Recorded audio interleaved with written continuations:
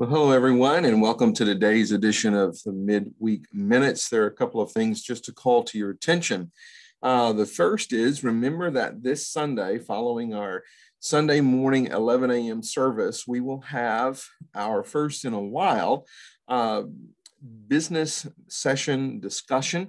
That'll remain in the sanctuary. We'll begin roughly around 12:15.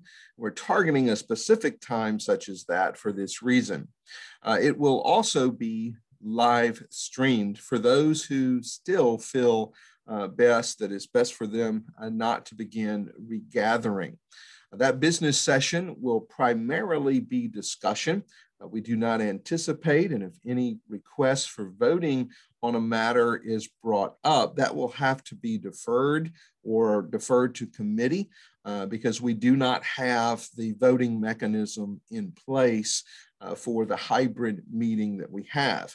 We will be doing that in our annual session where we discuss and vote and approve the budget and the leadership roster. That's coming up at the end of June, and we'll talk more about that later, including on this Sunday.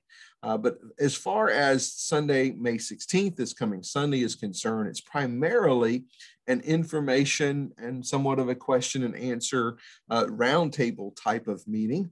Although we're not sitting around the round tables in the fellowship hall, it will remain for social distancing and capacity in the sanctuary. Now, we want to encourage every church member to participate. And here's my 3 ways, and you have attached to this email to which this video is attached, specific instructions of how you can be involved in listening and even discussing and asking questions. My favorite way would be for you to be present.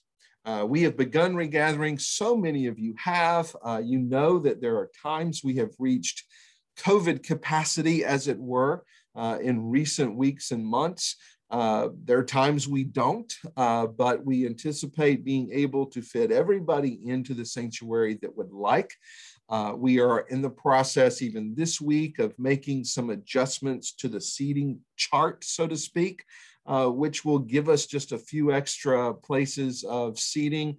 The leadership, staff, and committee heads, the board, for example, they'll be on the platform. That'll free up some spaces. So there should be a safe, social distance seating available for everyone who wants to come to the sanctuary. And if it gets tight, we do have some ways to expand that by a few extras.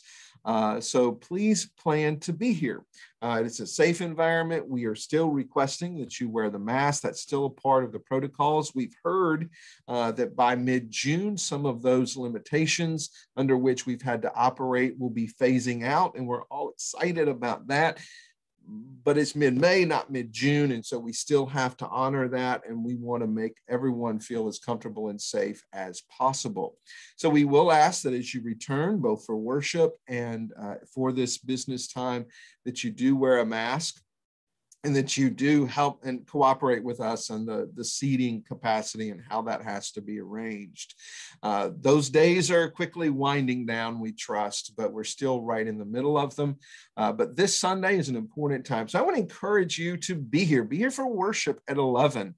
There's something about being together that will add, I think, to the worship experience. It feels like worship in a box is what I've said. The box is this thing, your computer screen or your television, perhaps, if you watch on a larger screen.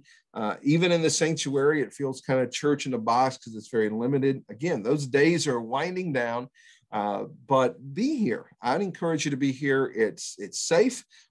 If you feel comfortable doing that, if your family, if that's a discussion you've had, this coming Sunday would be a great Sunday for you to begin regathering. And if you've begun regathering, but make it a once a month, every other week kind of thing, make this the week that you're here. That will help you and the clearest and easiest way participate in listening and discussing the days to come at Fairfax Baptist Church. So that's my favorite. That's my highest suggestion. We certainly understand, though, that there are those who, for a variety of reasons, whether it's just an acute issue right now, not even related to COVID, but certainly with COVID concerns. And if you're in a profile in which that concern is heightened, we understand that. And that's why we continue to stream our services. That's why we offer at least one Bible study that has a hybrid Zoom connection for those of you who feel better connecting that way. No judgment there at all, but we just want to invite you back, but know that there will be live streaming available for the business session. Now, again, in the email in which you receive this video, there are specific instructions of how you can be involved in the live stream version.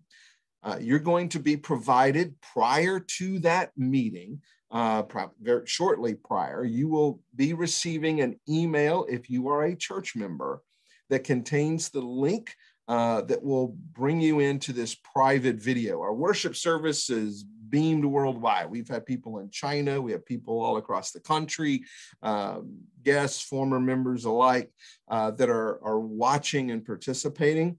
And if they're church members, if you're a church member, even across the miles, and you're a church member that would receive that, you're going to be able to participate as well.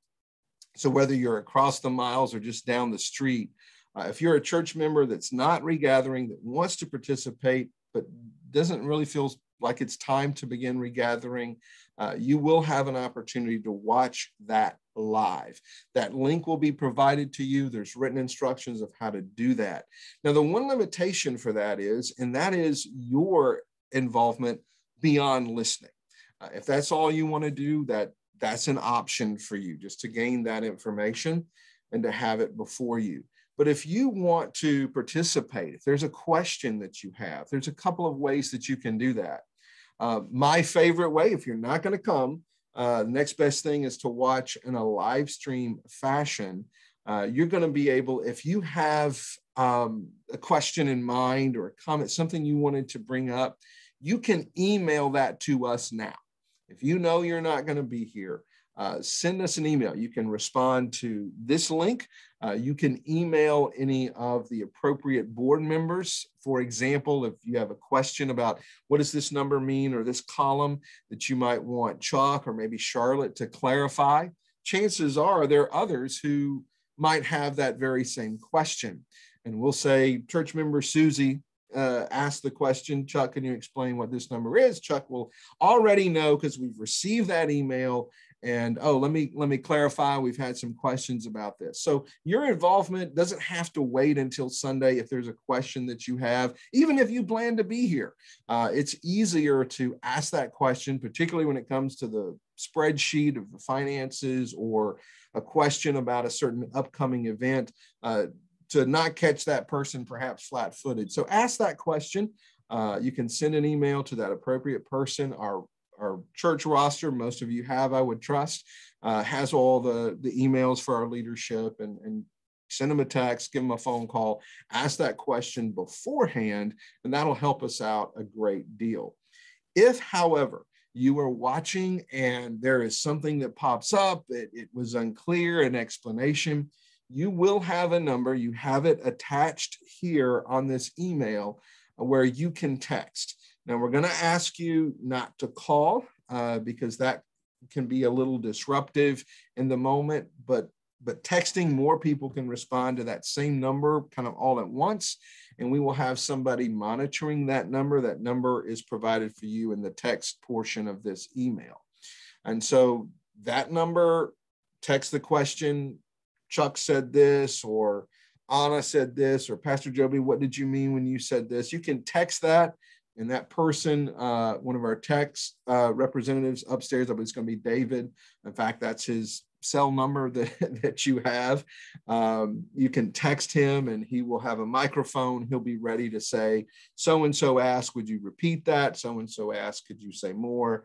We want to give you that opportunity. Now, I know that's not ideal. And I know that for many of you who feel that the time is not right to regather, you may think, hey, I'm not a texter.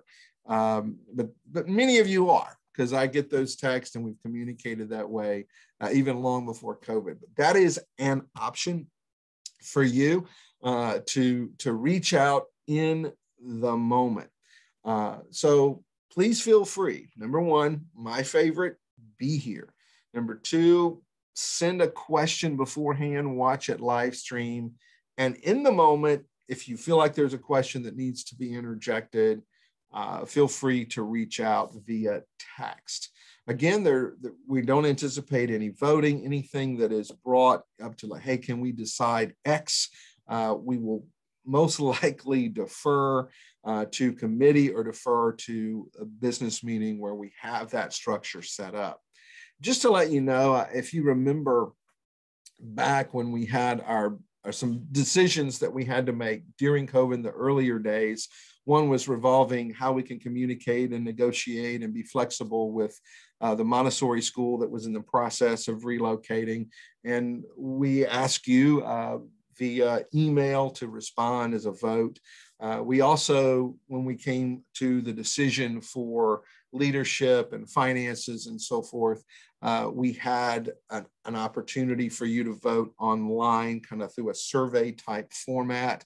One of the things as an incorporated entity under the Commonwealth of Virginia, when it comes to voting matters, everybody has to have the same platform. That was one of the things that our attorneys really reminded all of their churches about. This is how you have to do it. And so that hybrid meeting is kind of awkward, and we're still trying to work through that. We may be able to kind of do a combo type thing. But our next meeting, by the way, if you remember, should be after all of those or most of those limitations are reduced. And so we certainly have perhaps even greater capacity and greater comfort for you to attend. So that's one reason we're not anticipating providing ballots, because it's hard to do on an unknown issue that might come from the floor. So be patient with us on that, cooperate with us on that. And if there is something that the church needs to decide on in the coming days, you certainly will have that opportunity church-wide. If something that needs to be deferred to a committee, to the board, we certainly can hear that on Sunday as well. Well, that's the techno stuff. Again, you may want to rewatch at least this first half, particularly if you plan not to be here but still want to participate. And again, in the text of the email, you've got the contact information and more specific instructions printed out and be ready to go on Sunday. Now, let me shift gears for just a moment from the administrative aspect of being a pastor to just the pastoral part of being a pastor. One reason this week's Midweek Minutes is a little bit delayed. Sometimes we send it out on Thursdays. We kind of target for Wednesdays, and but sometimes it's Thursdays. Today is Thursday when I'm actually recording this, and you should be getting it in the next few hours. We wanted to give our deacons an opportunity, at least a 24-hour window, to do some outreach to our congregation. If what I'm about to share with you, you were not aware of, don't chasten your deacon. They have jobs, they have responsibilities, and it's only been literally 24 hours. Many of you, though, may have already heard word that Madeline Tankard went home to be with the Lord, not last night, but the night before last, on Tuesday evening, a little after 10 p.m. For those of you and those of us who had an opportunity either to visit with her, to talk with her, send her those emails and so forth, know that that was a much appreciated gesture. And her arrival out of rehab and back into the assisted living, or into the assisted living for the first time, it was fatiguing, but yet she had a really, really good day on Tuesday. And there's some of you who had an opportunity to take advantage of that good day and visiting with her, as well as maybe even talking with her on the phone. But after that really good day, kind of that one day of normalcy, the Lord saw fit to call her home. And so many of you, if not most, I would hope, were aware of that information, but I would be remiss. As I talked with our deacons yesterday, I said, I can't do the midweek minutes with that hanging over me. We found out early yesterday morning when Mary, who was already back out, that's her daughter, back out in Washington State, was able to communicate with us. So many of us here on the East Coast we woke up to that news in our email. I did talk with Mary at length yesterday, and we are tentatively looking at the possibility, hopefully the likelihood of a memorial service. Yes, here in the church sanctuary. That is what Madeline wanted, and we're going to honor that to the best of our ability. We do not know when that is going to be. We would hope that it would be sometime the middle part to the latter part of next week, about a week from now, perhaps. But you will receive all of that information once that information is made available and actually determined. It will be here. Burial is just right down the street. Everything will be local. There's still some limitations that both the funeral home as well as even our church family in doing a funeral church service and doing the meals like we normally would do. There's some limitations, some hoops we have to jump through. We're working through those. So again, I don't have specifics to share with you, but just heart to heart. We woke up yesterday morning to that news, and our hearts and prayers go out to Madeline's family, to Mary, her daughter out west, and her family, to Bud, her son, and his family up in Baltimore. We know that we'll be seeing them in the coming days. Keep them in your prayers. And again, we'll give you information of how to get in touch, to send sympathies. And when those arrangements are made, we will certainly keep her church family, who she loves so dearly, in the loop right away. Well, I just got to close out on that because I need a tissue. Gonna miss Miss Madeline. So Madeline, thank you for all you've done for our church. And I hope that in these days, through those limitations and those frustrations, you and your family have felt the love and the ministry embrace that we could through text and phone calls and socially distant visits. So we loved her and church family. With that, we hope to see you on Sunday, and know that we'll have a busy week next week. And we hope to see you in the capacity in which we're able to embrace the family in the days to come. So with that, have a great rest of the week. Remember Madeline Tankard's family in your prayers, and we look forward to seeing you for worship this weekend.